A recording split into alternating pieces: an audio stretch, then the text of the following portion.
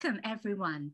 I am Dr. Bharti Kansara, Vice President of American Friends of SOAS, the School of Oriental and African Studies, London University, and I am delighted to introduce you all to the distinguished panelists of our 13th webinar since the COVID pandemic began.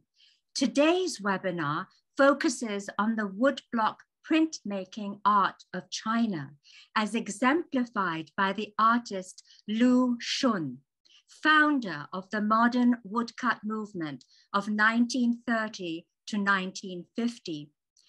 Lu's genius was to revitalize the neglected ancient art of woodblock printing as a vehicle for expounding ideals of social change and national resistance. This exciting project is on exhibit at SOAS's Brunei Art Gallery. Mary Ginsberg is our first panelist and curator of the exhibition. She has worked at the British Museum as project curator in the field of Chinese and Central Asian arts. We are delighted that she is also a US SOAS alumna with an MA in Chinese art as well as a diploma in Asian art. Mary will share with us her passion for bringing to light this little known but exquisite art of China. Her presentation will illustrate the revival of woodblock printmaking exemplified by Lu Xun and his school, and how it relates to revolution and propaganda. Our second panelist and moderator is Dr. Malcolm McNeil, who is fluent in Mandarin and an expert on the arts of China. Malcolm has worked for the V&A, the British Museum, and Christie's Auction House, and is now head of SOAS's Postgraduate Diploma program in Asian art. And he is also senior lecturer in arts education. His presentation will put the modern Chinese woodblock printmaking movement into the context of traditional Chinese arts and painting. Our third panelist is Zheng Haiyao, secretary of the Muban Educational Trust. Haiyao will talk to us about the excellent work of the trust, which has made available to us this incredible collection of woodblock prints. She will also shed light on the Muban Foundations and the Muban exhibitions and permanent collection. She has also worked at the V&A and Central St. Martin's College of Art and Design. As you listen to the three presentations and the discussion that follows, moderated by Malcolm, put any questions, please, that come to mind into the chat box, and Malcolm will draw upon these in the 10-minute Q&A session following the panel discussion. The webinar will end with a vote of thanks by Greg Bowie, our wonderful president of American Friends of SOAS, who will explain some formatting points. So take it away, Greg. Thank you, Bharti. Hi, everyone. Thank you so much for joining us. In order to optimize your viewing experience today and to make sure you don't miss any of the beautiful slides or presentations that our speakers have put together, I would just like to encourage everybody to go to the top right corner of your view panel on Zoom. This will probably look different for each person depending on if you have updated Zoom recently or not, but in the top right corner, you'll see view options. If you click that, there should be about 4 options that show up for you. And you can choose which one looks the best, obviously, for your screen. But if you'd like to hide the speakers, then go ahead and click the dash or the straight line that will hide all of the speakers' videos. Or you can choose a single speaker, which will just show you one box of the person who's currently speaking. And if you do that, then you should be able to see all of the slides very clearly. So if you have any questions, feel free to put that in the chat box and I'll do my best to advise you. But without further ado, I'd like to hand things over to our first speaker, Mary Ginsberg. Thank you.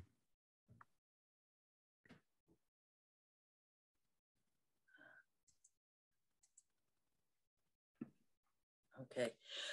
Good evening, and thank you very much for joining us tonight. We're going to go through very quickly this exhibition, which celebrated the legacy of Lu Xun, who lived from 1881 to 1936.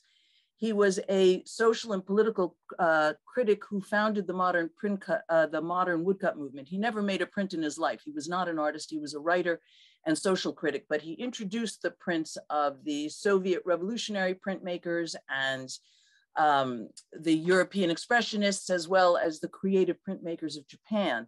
And he wanted to revive the ancient Chinese art of printmaking as a weapon of social modernization and revolution. Remember that printmaking was invented in China during the Tang Dynasty, and the oldest securely dated print that we have, the oldest woodblock, is from 868, which is now in the British Library. Lu Xun thought that black and white prints were a great instrument for this social revolution, because all you needed were a piece of paper and some ink and a knife and a block of wood, and you could make them cheaply and distribute them quickly. And so they were a great way to spread the revolution. And he liked the contrast that came with black and white. It was dramatic, it was compelling, and he thought it would be the right message. It was an urban art in the 1930s, not necessarily appropriate for the 80% of the population, which was agricultural, but that the woodblock movement changed and became a popular movement as time went on during the 30s and 40s. So Lu Xun wanted to use the black and white printmaking for the revolution, but he also promoted the revival of traditional arts, including the 17th century techniques of multi-block color printing with water-soluble colors. We'll see both of those types of prints tonight. So the exhibition was in 4 parts. The first was a homage to Lu Xun and his continuing aesthetic and social influence.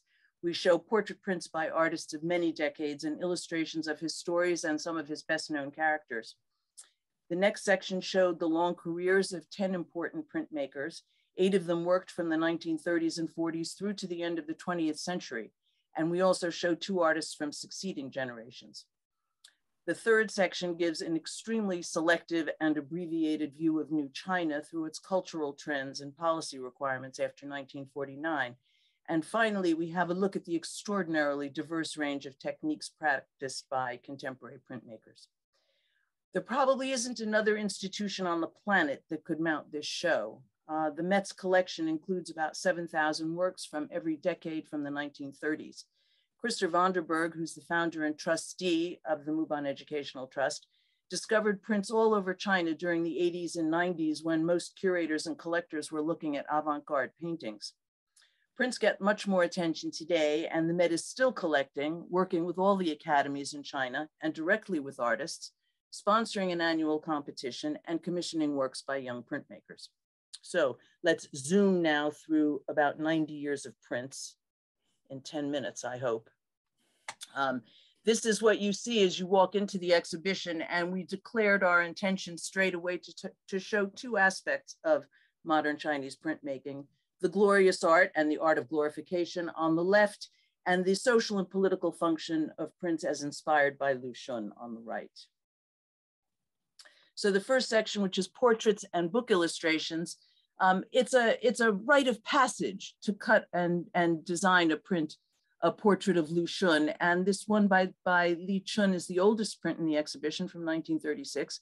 He made that print and sent it to Lu Xun, who received it just before he died in 1936.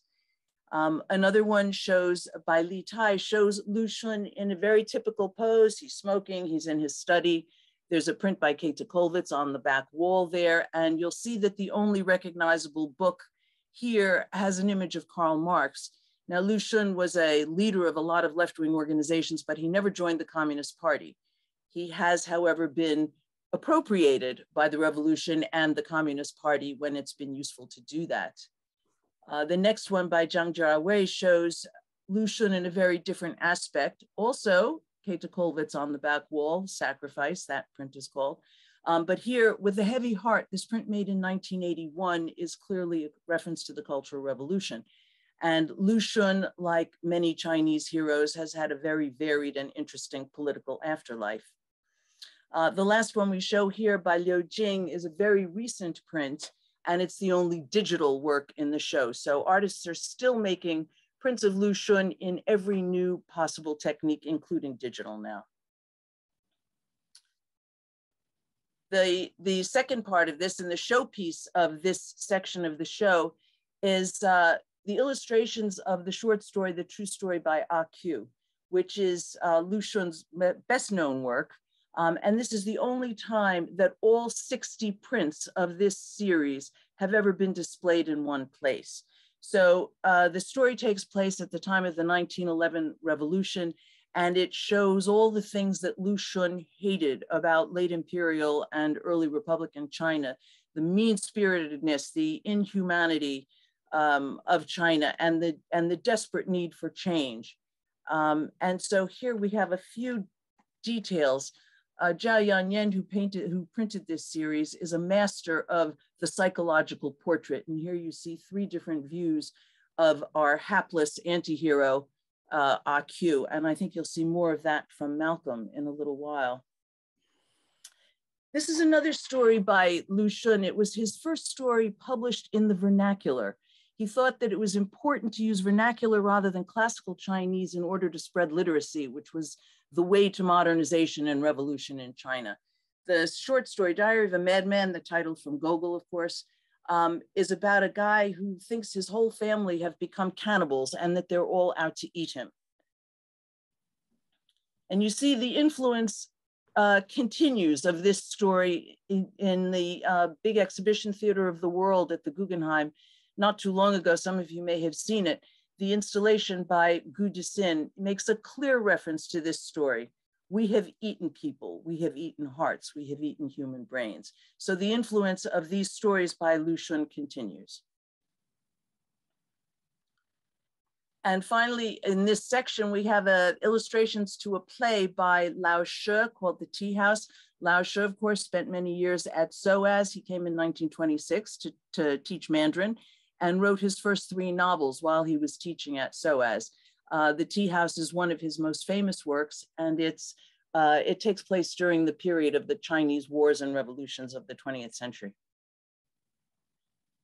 So we go on to the second section, which is called Generations.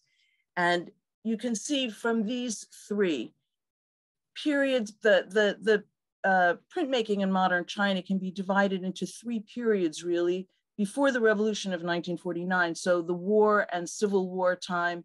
Secondly, the socialist construction period from 1949 through to the Cultural Revolution, the Maoist period.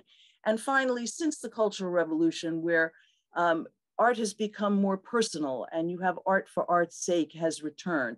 Much less propaganda, much less political influence in daily life and in art. So you see why we call this presentation Revolution, Propaganda, and Art. And it's exemplified in the works of many of the artists that we included in this section called Generations. There were 8 of them who were essential to the period of the revolution. I've only included one here, Yang Ke-yang. I think Malcolm will show you some other works. Here you have the very critical work in black and white before the revolution. Then you have this very optimistic socialist realism work of the 1950s periods. Here during the Cultural Revolution, when China was supporting the Viet Cong during the Vietnam War. And then finally, this very impressionistic, not political work from 1994 of Yang Ke-yang's. From the next generation, we have Jia Zhongzhao. He was propaganda and art. He wasn't part of the early revolutionary period, but he was a master of propaganda in the 50s and 60s. And here you see this very skillfully done, wonderfully propaganda piece of Tibet. He spent several years in Tibet, and these works were inspired by it. This is a double whammy of propaganda. People weren't actually covered with wheat during the Great Leap Forward. They were hungry, and I'm not sure they were thrilled politically This is 1961, and remember, Tibet changed politically in 1959. In the Cultural Revolution, he's done this very heroic masterpiece of economic construction. And then after the Cultural Revolution, personal, spiritual, his own discovery, very artistic. You can see how he uses the wood grain to make this beautiful painterly piece of art.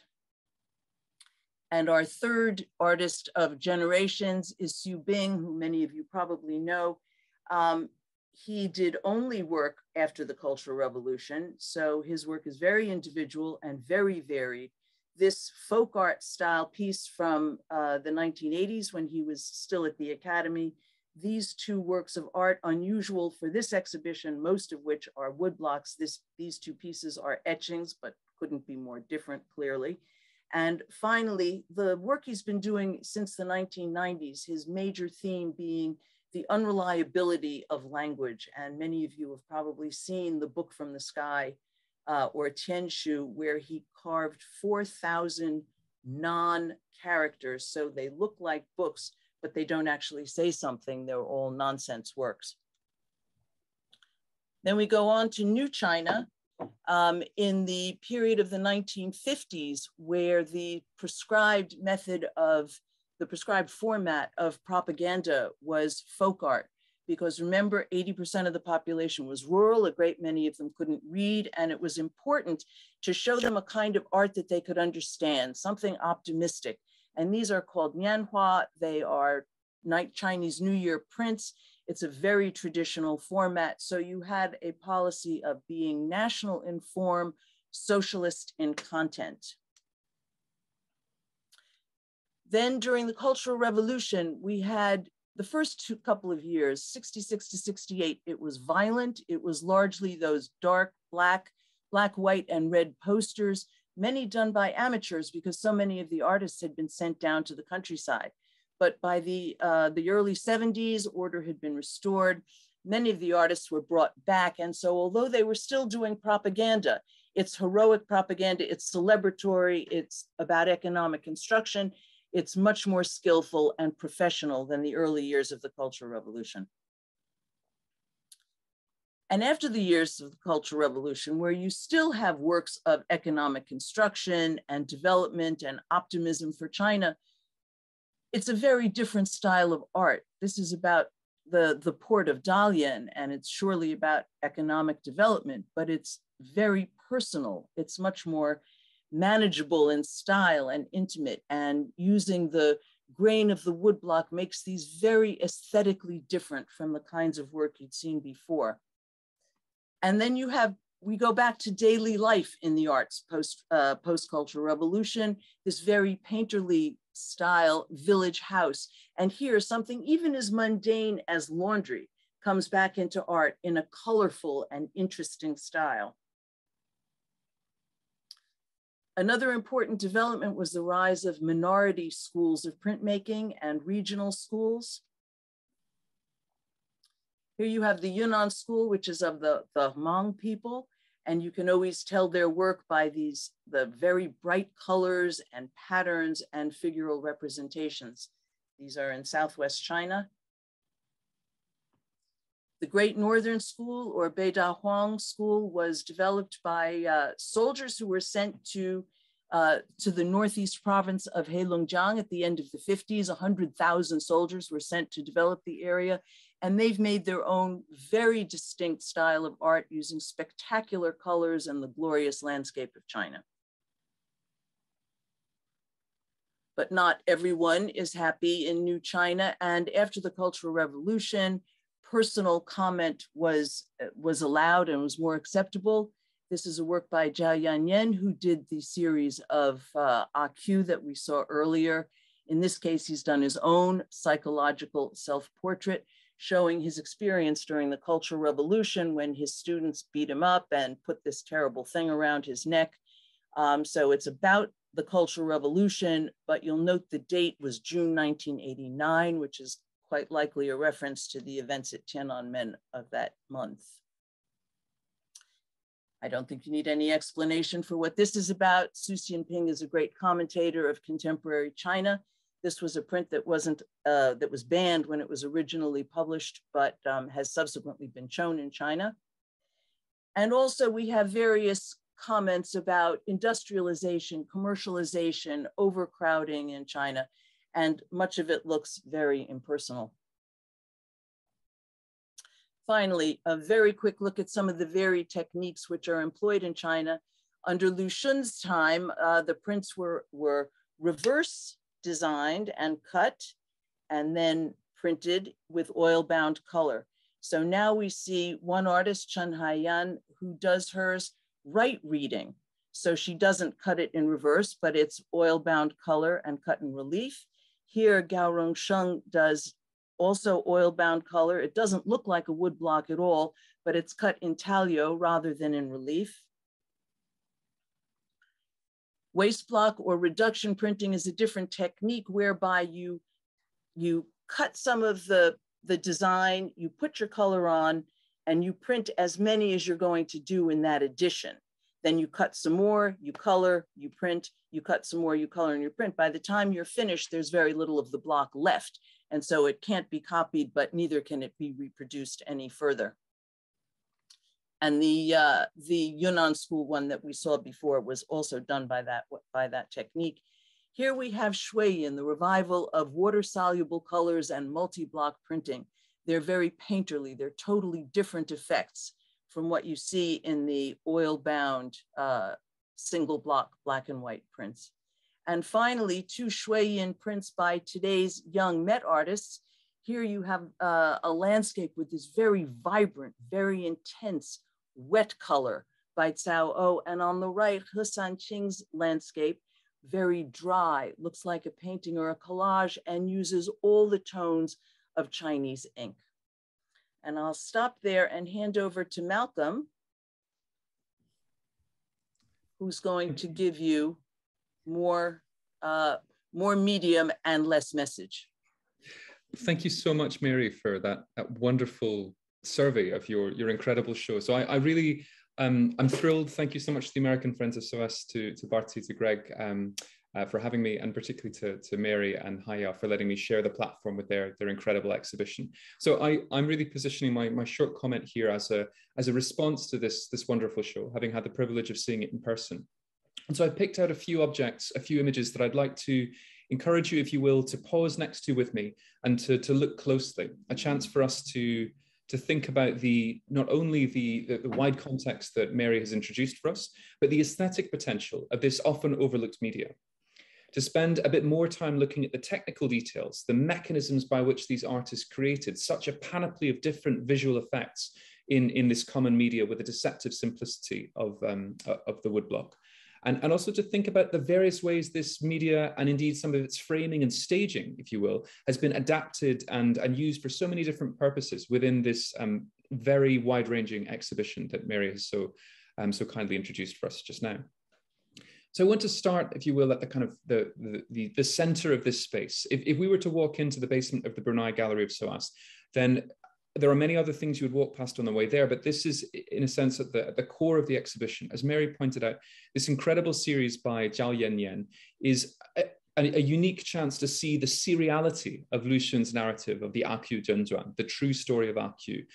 And in looking at a couple of selected details here, I wanted to talk about how Zhao in the 1980s, in what Mary so deftly described as the kind of the mastery of the psychological portrait, creates an almost theatrical, almost dramatic staging for several of the events that occur in this narrative over a sequence of 60 prints. And you'll notice that in some senses, the characterization of AQ through these angular, jagged, almost sort of torn lines from the cut of the ink that we see in the outline of his clothes, in the way that the kind of the fall of his garments is put in this almost sort of dilapidated manner here, that gives us a real sense of characterization, alongside these almost binary juxtapositions of narrative events within the story, that the image itself is capturing, condensing, and focusing on discrete moments in the narrative, such as this rare moment of triumph for AQ when he wins a great amount at gambling, but the next day awakens kind of confused and sozzled, unsure as to how he's lost his winnings from the night before. There's also these poignant moments of isolation and marginalization, where Zhao, in a sense, adds something that Lu Xun does not always necessarily strive for, an agency of the printmaker, where, in this sense, there is perhaps a degree of sympathy that's evoked for us for the character here. This lighting, almost spotlighting of Lu Xun, of AQ at the center of this this print here, with these figures in the background staring on at him from the table. These kind of figures from his local village who look down upon and sneer on him, but yet he remains spotlit as a sort of tragic, but also perhaps slightly more sympathetic figure in the iteration of this individual print that we see here. But then the drama, the kind of culmination of particular moments, the ability to freeze and focus on singular narrative events that any pictorial medium allows us, but that perhaps the woodblock beyond any other allows a kind of amplification and emphasis.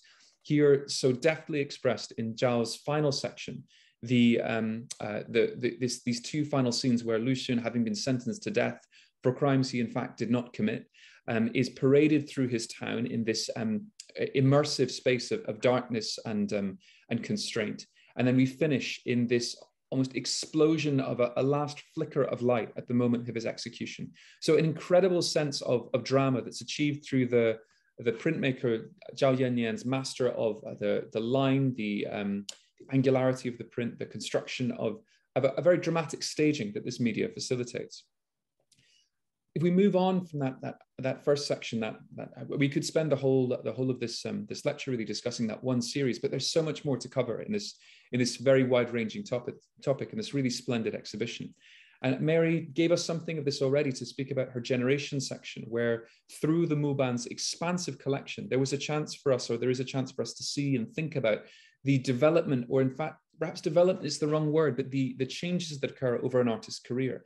And I want to focus in here on two works by Li Hua, this seminal figure in the woodcut print movement, who has revolutionary credentials stretching right back to the 1930s in the formation of the new woodcut movement with Lu Xun, into a kind of senior pedagogical position in late 1970s and early 1980s.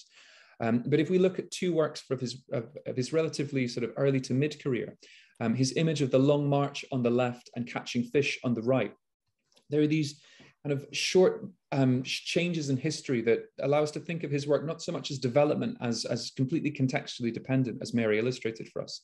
Thinking once again about the graphic potential of the woodblock. The image on the left here is stark, bold, and I want you to focus here on its pigmentation, on the saturation of these oil-based inks on the paper surface onto which they are impressed. There's a uniformity, a kind of consistent visibility and solidity to this long line of individuals in this heroic revolutionary moment of the Long March.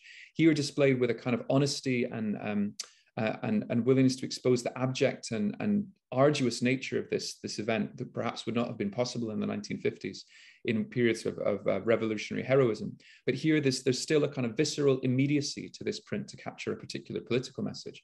Whereas this work from 1956, from a rare moment of flexibility and creative potential of Li Hua, due to changes in the political climate in which he was operating, we see what we've already heard described as a much more painterly aesthetic emerging.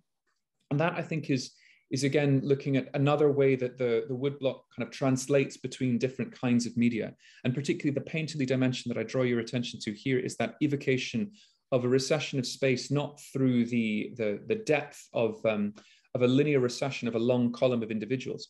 Space is not defined by the composition in this image on the right, but it's that focus on the mastery of ink tone in a Chinese tradition, a particularly painterly aesthetic, in the dilution of ink, implying the recession of pictorial elements deeper into the composition, with much more ambiguity and a kind of looser lyricism, if you will, in this composition of fishermen fishing with cormorants in Guilin. And if we move on now to another element of the exhibition, looking at the new China scene, again, this kind of tensions and juxtapositions that leap out at you on the walls of this show as you move around it. Mary already showed us Lin Ling's Celebrating the Abundant Harvest and pointed out the connection with Nianhua, these seasonal images of kind of celebration that were immediately legible as being national in form and socialist in content. Here, through the kind of stark juxtaposition of these two works very close together on the gallery wall, we're able to see the kind of the contrast, if you will, between the bold fullness of this somewhat what is historically ironic print, I suppose, of these scenes of hyperabundance in a time that was actually a period of famine during the Great Leap Forward in 1958, seen through this vernacular imagery of peasantry and plenty. But then just a year later, the work by Lu Xun that Mary I touched on, I believe, also in talking about the revival of Shuiyin painting, and that stark distinction between techniques here.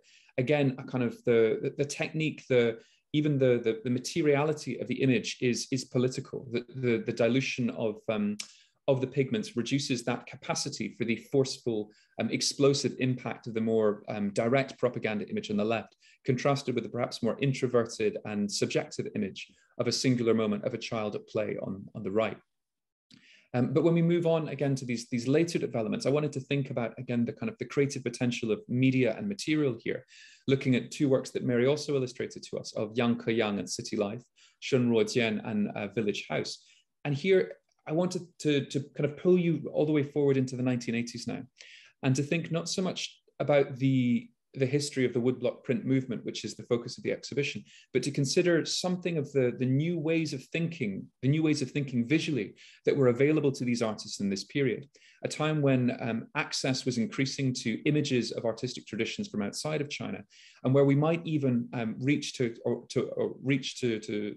consider the possibilities of influences such as Cubism or Italian Futurism, these kind of strong angular constructs of visuality that would have been taboo to explore and perhaps less immediately available to Yang Ke-yang in the 1980s. And I'd love to know if that was actually an inspiration for the artist's work there.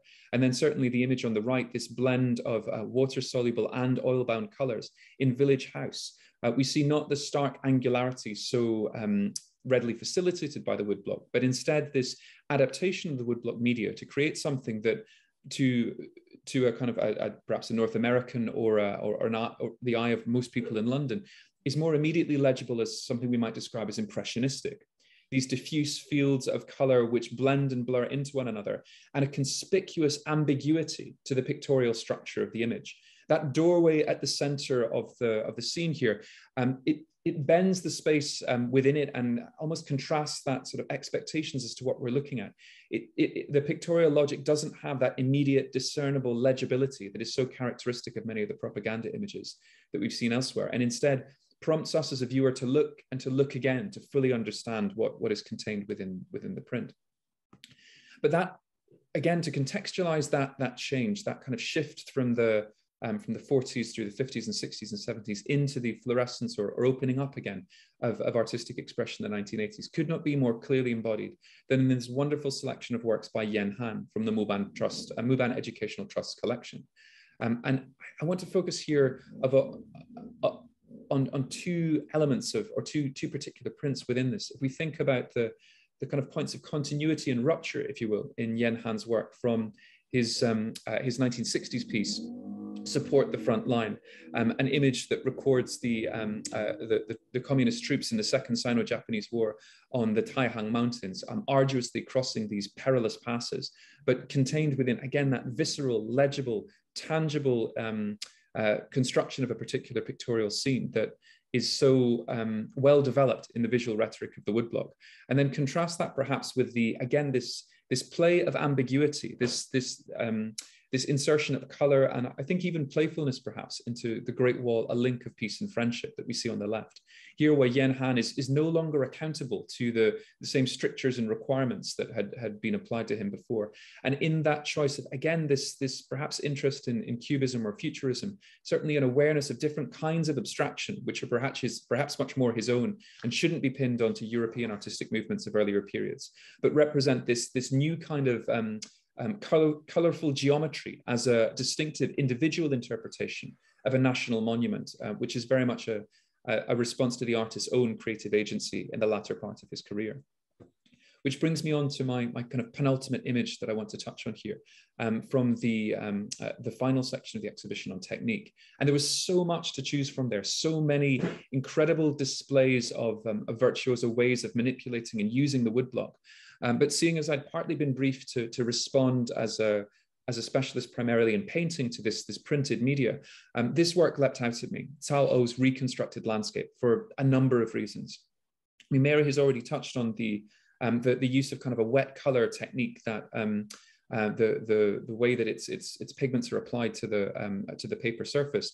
But I'd like you to imagine yourself in the gallery with me for a moment and think about this, and think about its format, presented as a hand scroll. Look at the measurements here. In its full extent, this is 8 meters and 8.3 meters in width, if fully unrolled. So the way one experiences this landscape, and as is traditional, if you will, or as is conventional for many earlier landscape paintings and images and prints also in Chinese context, is for them to be unrolled and moved along sequentially, almost like a visual progression through a series of spaces and imagined images. And here that choice to insert the woodblock into that format and that formula is another reminder of something that is possible in 2015, and that achieves this kind of synergy of print, mastery of print technique with its discrete angular geometry in a way that does that integrates print in 21st century China into idioms of painting and elite discourses of landscape, but with that very quintessential, almost kind of Chinese millennial approach with this angular structure that, at least on my first reaction to it, was more evocative of video games than kind of classical archaism. So again, a kind of this tension between innovation and also appropriation of tradition in an incredibly creative way for a work that for me was one of the standouts of the exhibition. It tells us a lot about where woodblock print is going and where it can go in China and will go in the next few decades. But I want to finish with an image that again plays with the viewer's expectations in quite profound ways. This work by Li Wenpeng, and we'll be hearing more about this group of artists at the end of the exhibition in a moment from Haiyao. He was the second prize winner in the Muban Educational Trust's 2018 Printmaker Awards. And we often say this in our lectures, but this slide, any digital reproduction of this image, absolutely cannot do justice to the intimacy of the print if you were to be with it in person. If we were there standing next to one another in the gallery now, you would be compelled to lean in and look so closely. There is a kind of, how does he do this dimension to this print that causes you to look and compels you to look and look again? For me, having left the exhibition and come back to it, it's the one work that stuck in my mind and made me want to return to it and kind of to check that my memory was really consistent with what had been accomplished here. And as Mary told me when we looked at this together, this work is so exceptional in its refined, incredibly intimate detail of these not intersecting, but incredibly thin, almost gossamer-like lines that create a wood grain-like texture, but also build the structure of the mountain with an incredible nuance and detail and intimacy that almost beggars belief, is freehand carved directly into the block. Is that right, Mary? I think that you told me before. Yep. So there's a confidence and a capacity for this artist that is, if not unique, is absolutely exceptional. And it's that ability to create a world that draws us in. These mountains are filled with mythical beasts and creatures and human figures that you only find on multiple lookings and revisiting of the image surface, but also the kind of the evocation of different material and media. And perhaps this is only my subjective response to it, but the thread-like nature of each individual line made this appear almost like a monochrome tapestry to my eye. Such was the intimacy and mastery of technique. And with that kind of sentiment in mind of this incredible new generation of artists that the Muban has been so instrumental in supporting, I'd like to hand over now to Haiyao to speak about the work of the Educational Trust today and to hear more about what we can expect to see from them and the artists they support in the future. Thank you. Thank you, Malcolm. Thank you, Mary. Okay, so I'm Haiyao from the Muban Educational Trust. So what I like to talk about is how we work with artists. So we have very comprehensive permanent collections, but we also have the privilege of working with artists directly. So the best example of us working with the artists are the two portfolios we commissioned.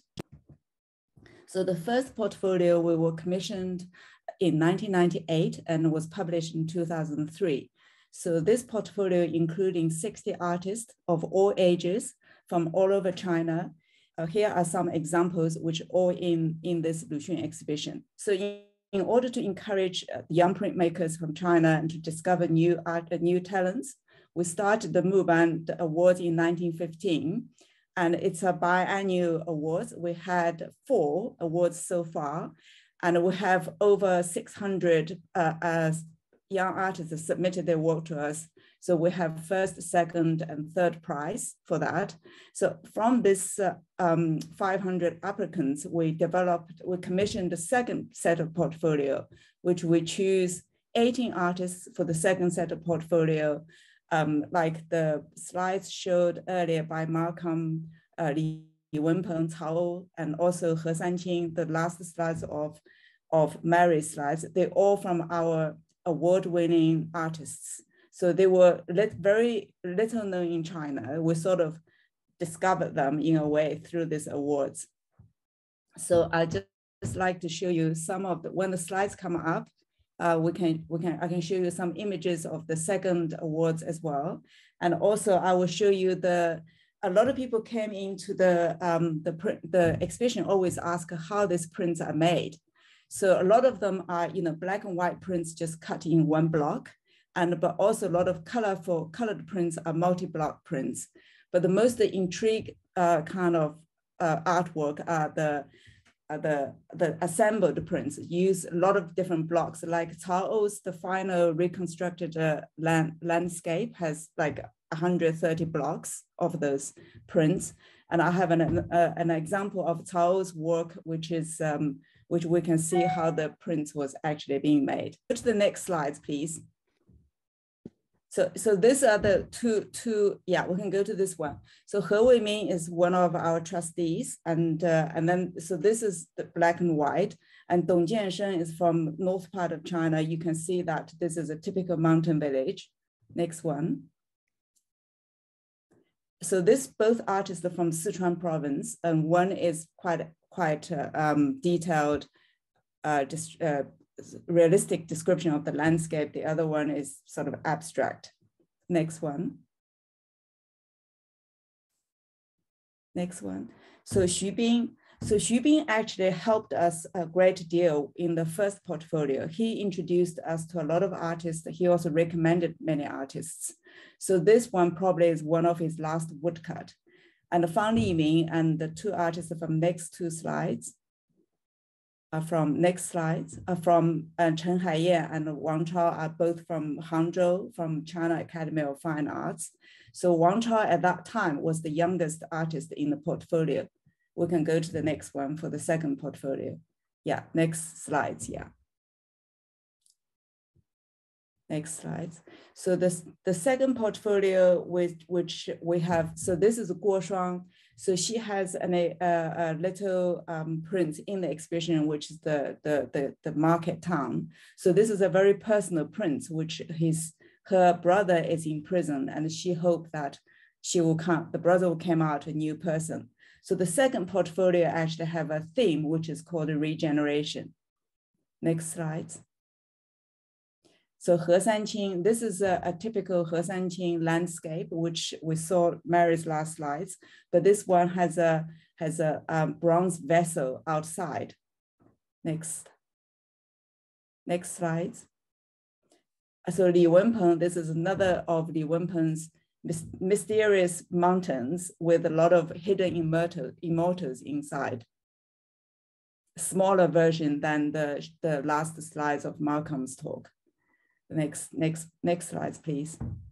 And Liu Jing, the cycle of life, from an infant to an old man.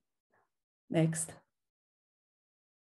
So Xu Na, which is a beautiful town lady, so change into the Taihu Lake, Taihu rocks. Next one.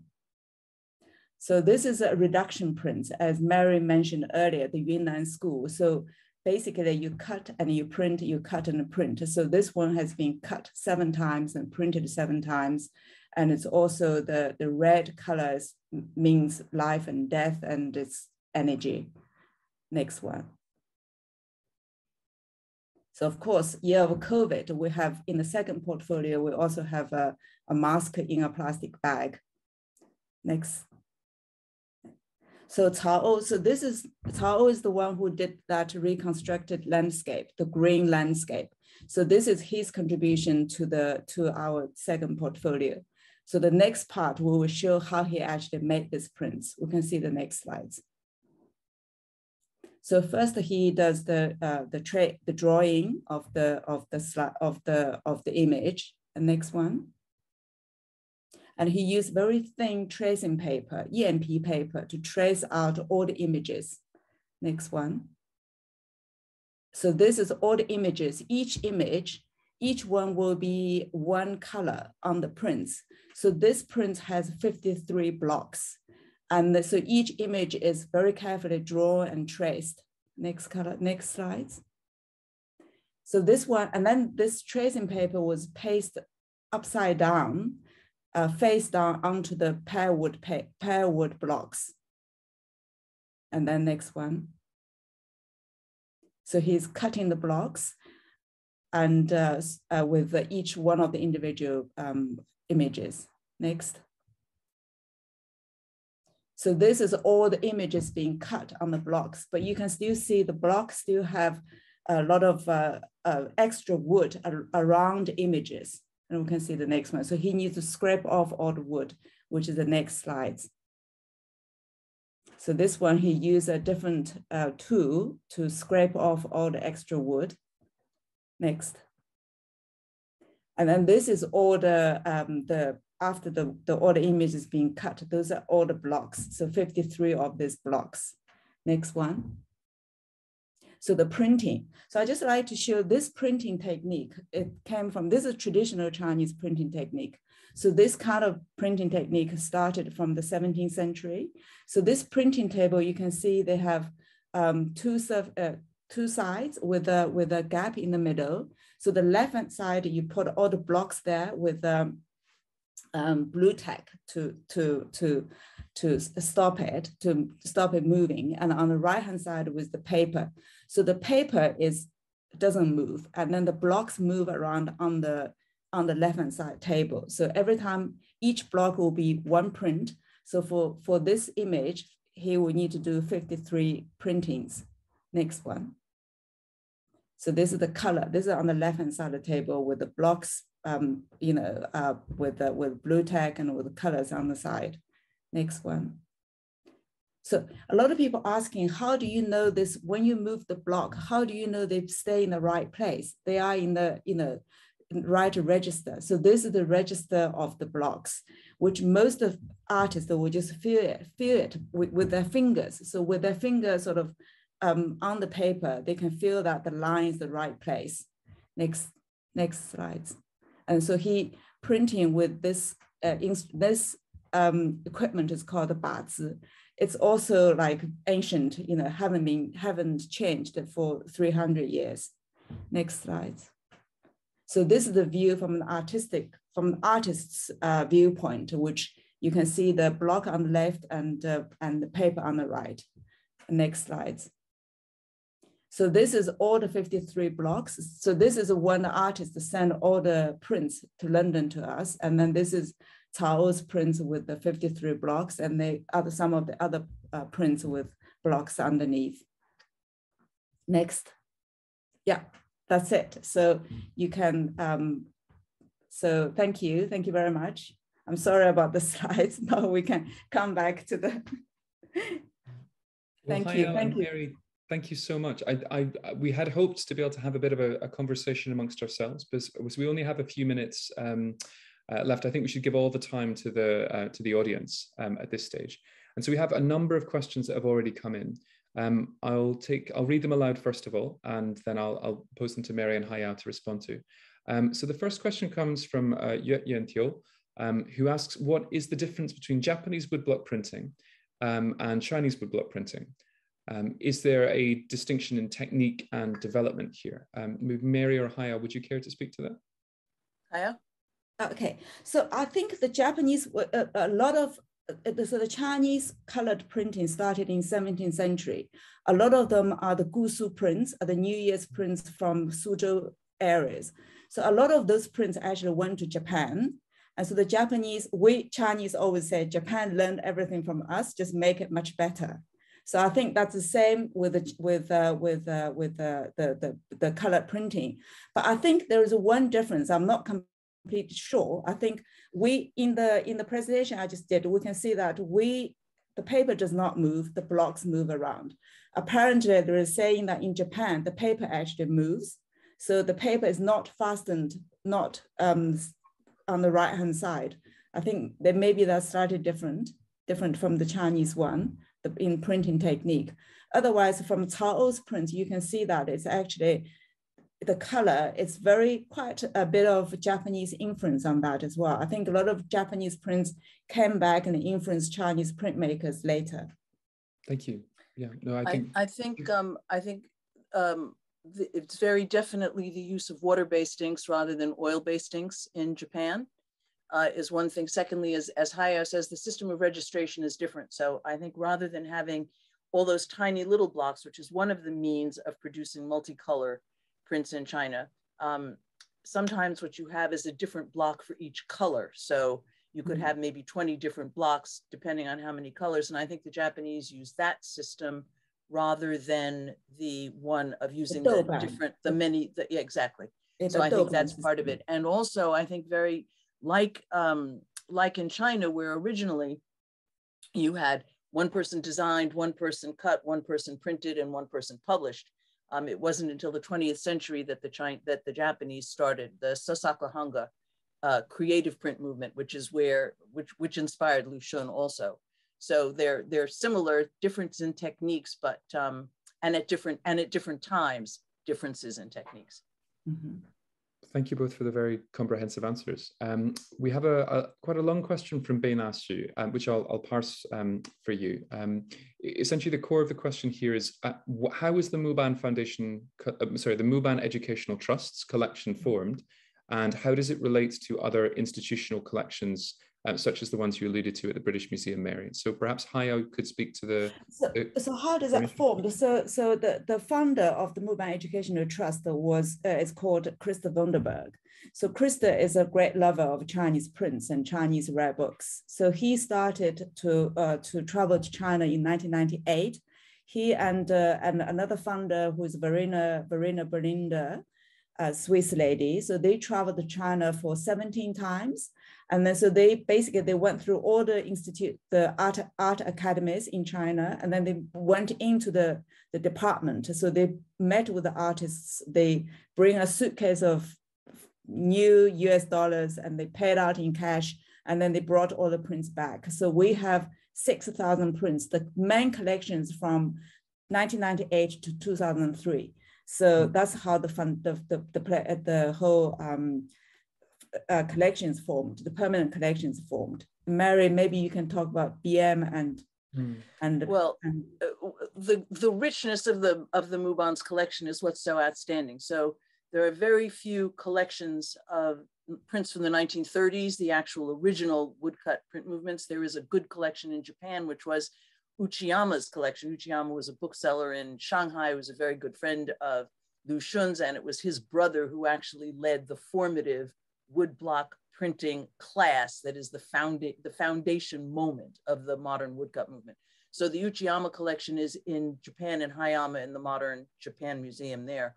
The BM and 3 other collections, one in Australia, one in France, and one in the United States, have excellent collections of 1940s prints, so the period of wartime China.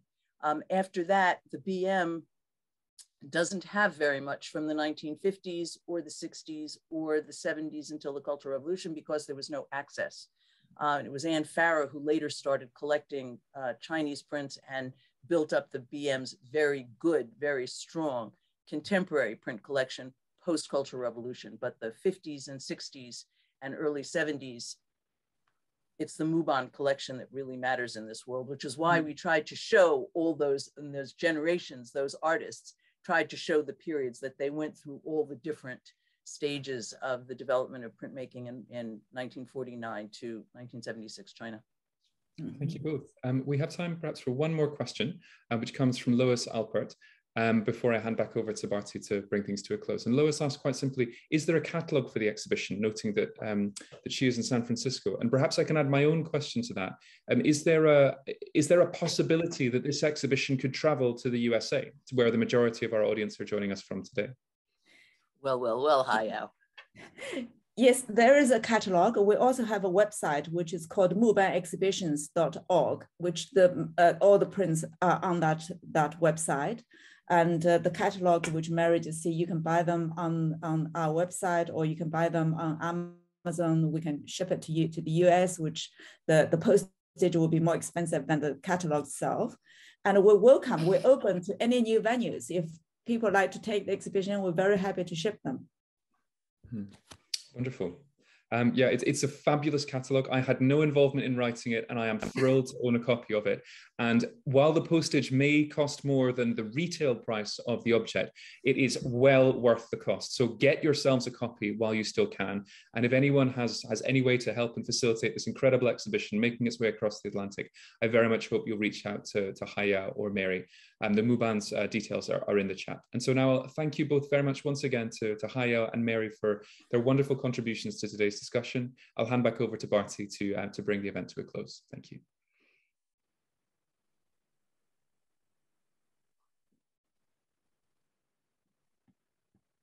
Thank you so much. That was really amazing. And I know we will find a venue in the United States to show this exhibition. In fact, I will get in touch with friends at the Asian Art Museum, whom I think will be just delighted to have this. The director is Dr. Jay Shu, who is of Chinese origin, and San Francisco, you know, has a vast Chinese population. So hopefully we will have this exhibition in San Francisco. But I would now like to hand over to Greg Bowie to do the vote of thanks. Thank you all so much.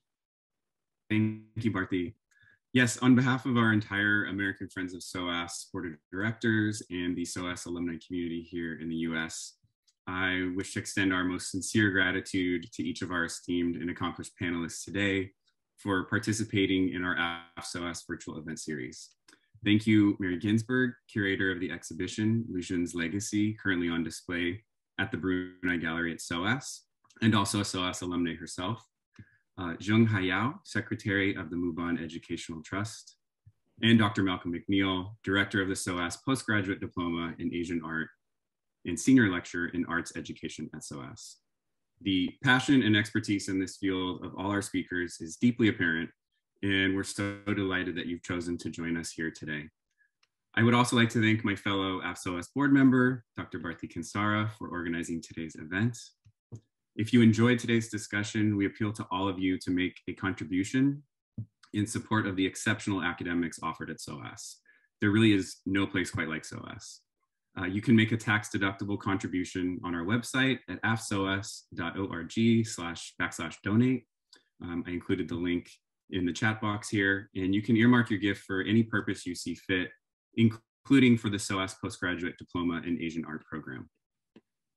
Alternatively, as the Association of SOAS alumni here in the US, AFSOAS offers one scholarship annually to an American student in financial need to study a full-time, one-year top master's program at SOAS in London.